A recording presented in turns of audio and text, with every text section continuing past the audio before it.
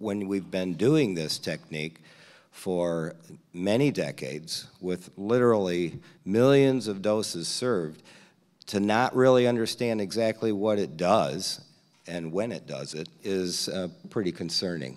Are we doing things that are unnecessary?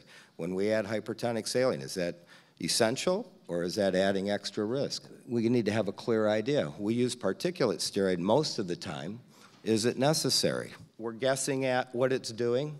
We're assuming that what we're doing has something to do with the effect we're seeing, and the cause and effect relationship is far from certain. So the shortcomings that we have with epidural steroids in my mind is that every step of the way we're uncertain about what's going on. What's the mechanism? What's the cause? Are we just looking at natural history? Look at all the things that are confounding our ability to study that. Thank you very much, and I'm out of time.